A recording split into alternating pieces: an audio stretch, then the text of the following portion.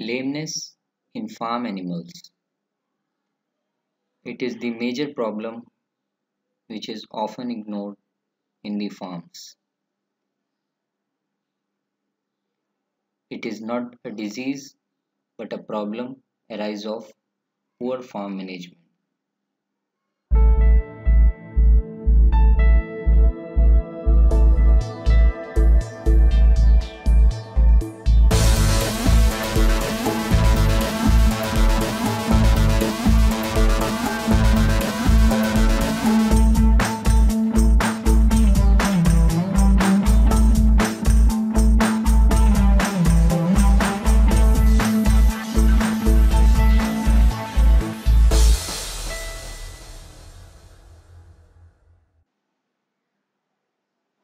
Lameness in farm animals. We will basically focus on cattle. It is a part of farm management guide in veterinary medicine 001 Ali's veterinary wisdom. Let us see what is lameness and how it is going to impact. Lameness is any condition which affects normal walking and standing of an animal. It's a very big problem in organized farms and associated with the animal agriculture. It directly impacts production and it is ethically important issue associated with animal welfare. To understand lameness, we must have to learn the anatomy and histology of hoof. Anatomy of foot. Foot consists of three components: the epidermal hoof,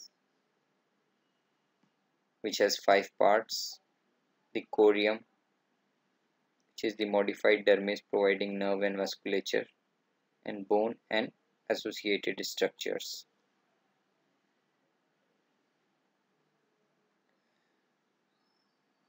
This is the simple diagram showing the three components of the hoof: the epidermal hoof, the corium, and bony structures. Hoof covers distal phalanx, distal sesamoid bone, which is the navicular bone, and distal interpharyngeal joint. Deep digital flexor tendon attaches to the flexor tuberosity of distal phalanx within the heel, and it is separated from the distal sesamoid bone by the navicular bursa. Navicular bursa is a fibrous tissue separating both the bones. Suspensory apparatus of the distal phalanx supports the caudal edge of the bone.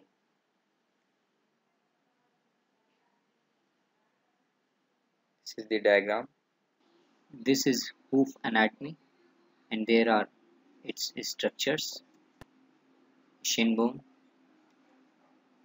the fetlock joint, pastern bone, proximal phalanx, subcutaneous connective tissue, pastern joint, middle phalanx, distal phalanx or coffin bone. It is also known as pedal bone, hoof wall, corium, white line, sole, heel, digital cushion, navicular bone, navicular bursa, deep digital flexor tendon, superficial flexor tendon, and dew claw.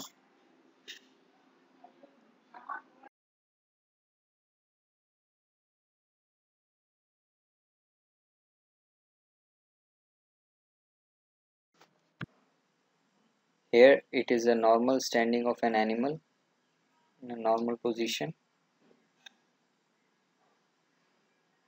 In normal foot, weight is taken on the heel, the abaxial wall, and to a lesser extent on the white line, 10 to 20 mm of adjacent sole, and on the axial wall running from the toe caudally along the first third of the axial space. Rest of the axial surface of the claw should be non-weight bearing. Now we will see how animal bear its weight in normal standing conditions. Here it is a part of the leg which is the foot, and this is hoof. This is the coffin bone, and it is a side view.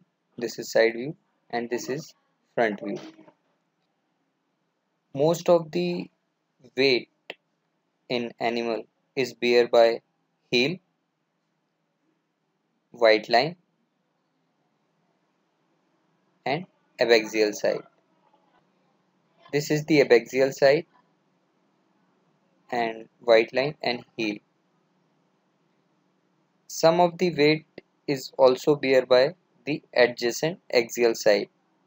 It is around 1/3 of the length on axial side, and remaining 2/3 on the axial side up to the heel should be non-weight bearing. Now we will learn about the hoof overgrowth. Hoof overgrowth is a big problem and often ignored. Farmers won't bother much about this, but this causes so much pain in animal. So hoof overgrowth occurs at the toe, which pushes the toe up, and pedal bone rotates backward, puts pressure on the rear edge and risks the sole ulcers. Hoof overgrowth occur in the lateral wall and the sole. The sole ulcers are more than 30% of all causes of lameness. So it is important, we will see in the diagram that pedal bone rotates backward, the coffin bone. We have already seen the normal position of the hoof and the bony structure inside the hoof. The coffin bone, basically the distal phalanx, is present in this condition, which is shown in the dotted line. But when hoof overgrowth occurs, it pushes the coffin bone, and this changes its position, and you can see here that it bears the solar tissue. So this is the normal position of coffin or pedal bone. When overgrowth occurs, the coffin or pedal bone pushes back and pinches in solar tissue. You can see here in real picture that this is the coffin bone, which when hoof overgrowth occurs, it pinches the solar tissue.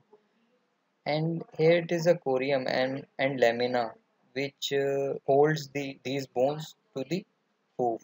When lamina get affected or infected, the inflammatory changes causes laminitis, and it causes severe pain in animals. Here it is the X-ray, which is a normal coffin bone, and when hoof overgrowth occurs, you can see coffin pushed backward, and it start piercing the solar tissue.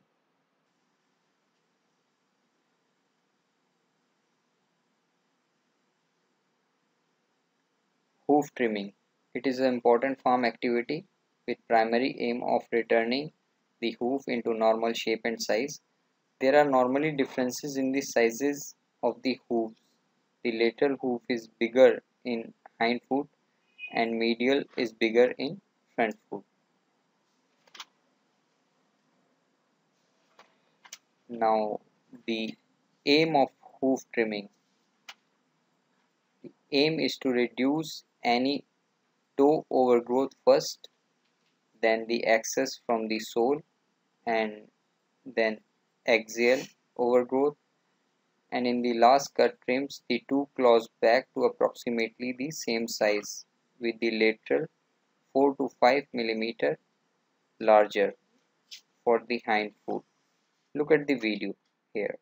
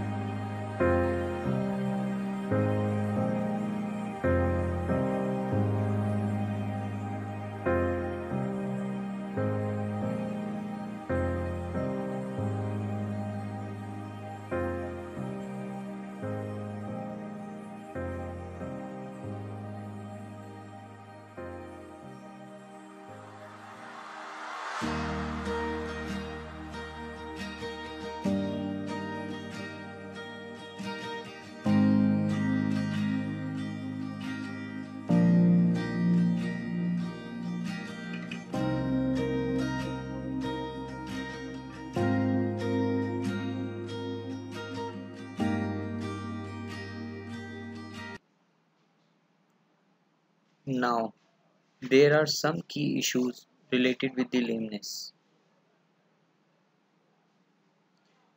Majority of the conditions causing lameness are in the hind foot. Sole ulcers and white line diseases are most common cause of lameness, which comprises more than 60%. Foreign body penetration, horizontal and vertical fissures, digital dermatitis, necrobacillosis, mud fever, slurry heel, foot rot, etc. are quite commonly seen. One serious condition is laminitis, which is the choriosis or inflammation of the corium, and it is associated with the parturition, excessive standing, nutrition, wet hoof, and some other conditions. Laminitis. It is usually seen as a chronic or subacute problem and partly responsible for sole ulcers and white line disease. Other causes of foot lameness include hoof disorder, skin disorders, and bone and joint disorders.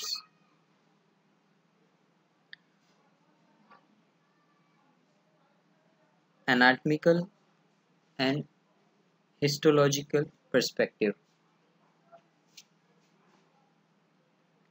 The corium consists of four distinct regions histologically. The solar corium, which produces the horn of the sole, the perioplic corium, which produces the horn immediately distal to the skin horn junction, analogous to cuticle in humans, and also the horn of the heel. The laminar corium, which produces the horn of the white line and also contains the collagen fiber bundle that make up the suspensory apparatus of the third phalanx.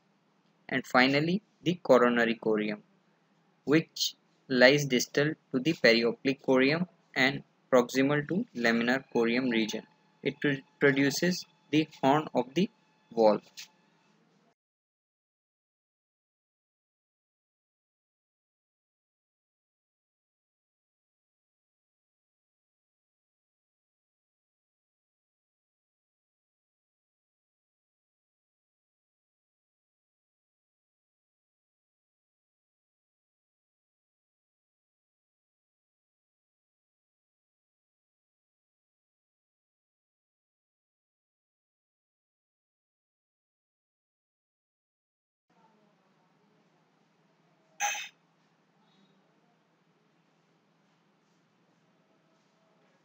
Histologically, if we look at the corium, adjacent to the corium, moving towards the exterior or surface of the horned capsule, is the basement membrane. First is the basement membrane, which is a series of epithelial cell layers that comprises the claw horn. These are the germinal or basal cell epithelium, stratum spinosum, stratum lucidium, and outermost layer, the stratum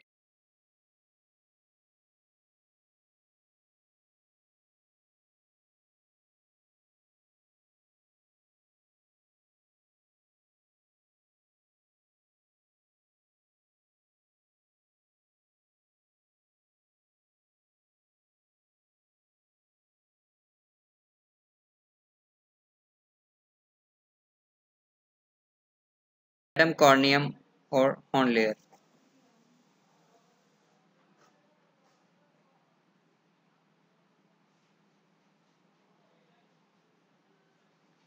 The germinal epithelium consists of two types of cells. The first one are keratinocytes, which are most abundant cells found in the germinal epithelium and have the ability to produce keratin within the cells, and gradually these cells gradually moves outside toward the horn, hoof horn. The basal epithelial cells always remain in the germinal epithelium. Keratin is a fibrous protein that imparts strength to the keratinocytes. Cells with the germinal epithelium and lower layers of the stratum spinosum are living cells by virtue of the steady flow of nutrients received from the corium by diffusion across the basement membrane.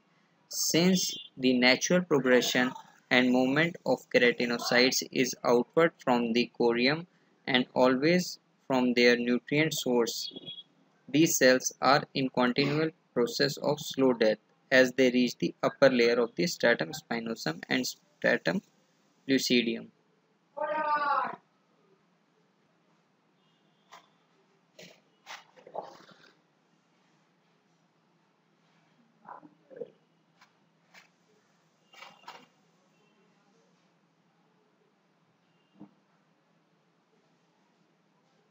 Now, it is important to note here that the condition known as laminitis is the result in the disruption of blood flow to the corium. Not only affect corium but also keratinocytes within the epithelial layers destined to become claw horn. Flaring of the hoof wall and concavity of the dorsal wall of the claw are indicators of poor quality of horn. Decreased keratinization rates because keratinocytes were dying due to the disruption of the blood, and characteristic of laminitis, particularly in the chronic form. Now, thank you viewers for watching this video. Next part of the laminitis, in which we will see the pathogenesis of laminitis. If you want to see some more videos like this, please subscribe our channel on YouTube. Thank you.